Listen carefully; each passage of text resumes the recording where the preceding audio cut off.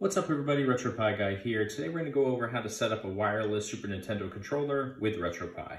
So here we have our wireless controller.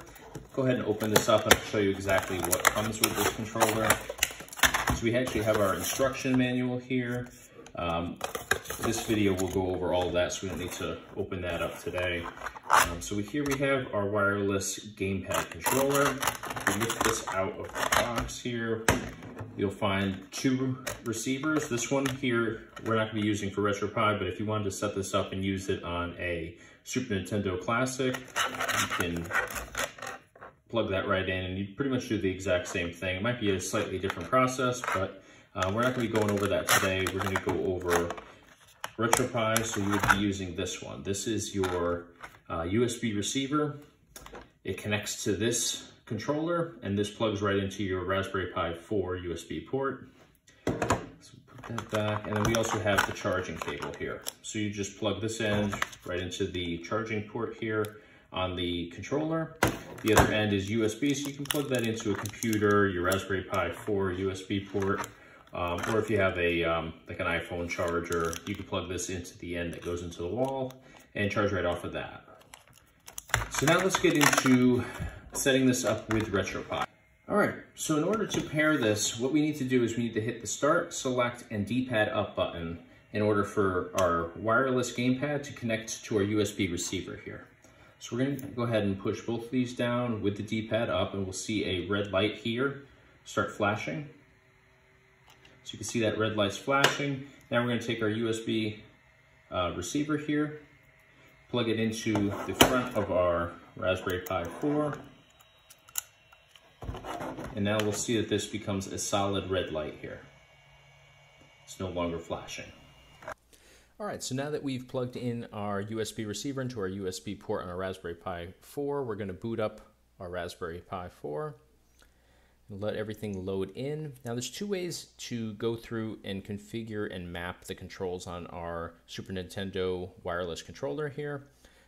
If you have not set up any gamepad controllers previously, you're going to go in through your screen that pops up after your initial boot up here.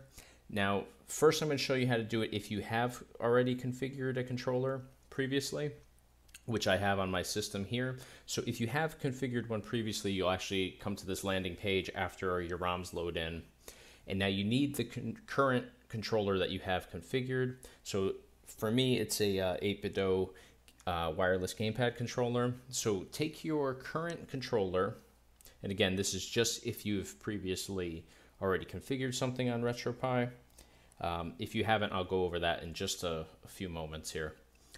So take your gamepad controller that's currently configured. You're going to hit the Start button on your controller to open up the main menu here. Now we're going to go down to Configure Input and select A. It'll say, are you sure you want to configure input? Select yes by hitting A on your gamepad controller. And now you come to this configure input page. Now, if you haven't already set up anything on RetroPie, after you load in all your ROMs, you'll automatically pop up with this configure input page right here. Now that the USB receiver is plugged in, your gamepad may have turned off.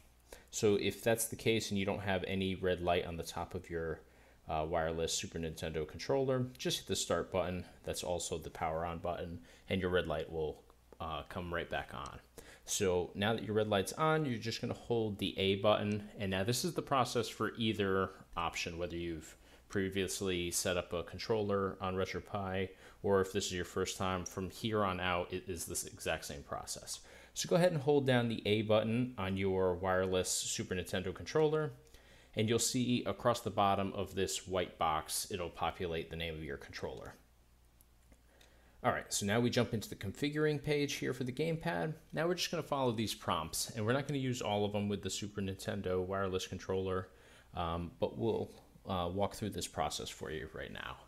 So for D-pad up, we're gonna go onto our gamepad controller and hit the D-pad up button. D-pad down, hit the D-pad down button. D-pad left, hit D-pad left. D-pad right, hit D-pad right. Now we're going to hit the Start button for Start. For Select, we hit the Select button.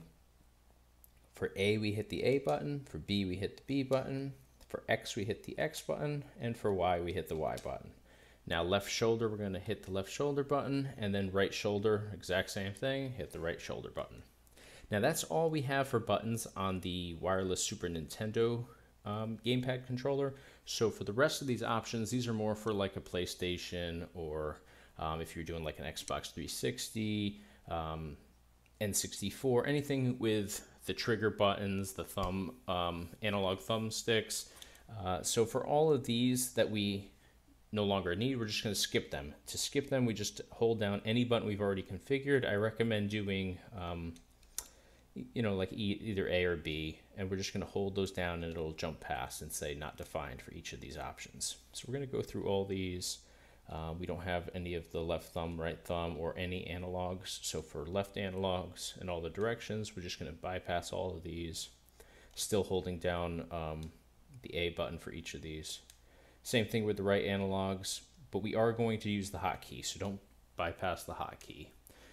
So for the hotkey, we're going to hit select again. And what the hotkey is, if you're not already familiar with RetroPie, is the hotkey is what you would hit in order to exit a game. So if, say you've jumped into Super Mario and you're done playing, you want to jump back out to the game collection page, you would hit the hotkey to exit that game, and it'll take you right out to the game collection page where you can either back out and go through other collections or stay in your current collection and select a new game.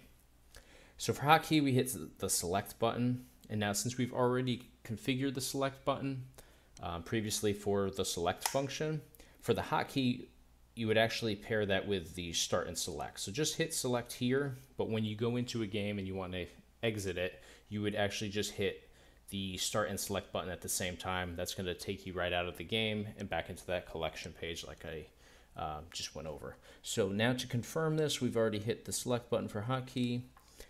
We are just going to hit the A button to confirm and select OK here. So it'll take a second or so to load in.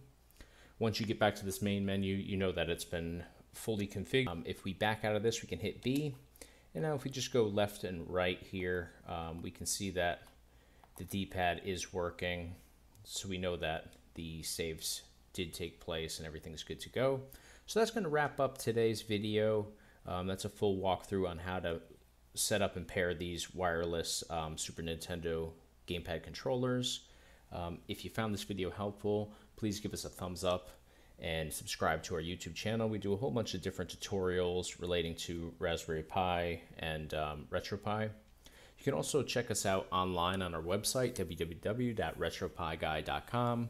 We sell a whole bunch of different game collection cards for the Raspberry Pi 4 consoles. We sell full-on packages, which include the consoles, the controllers, all the games, cables, power supply, pretty much everything pertaining to gaming and Raspberry Pi 4 systems.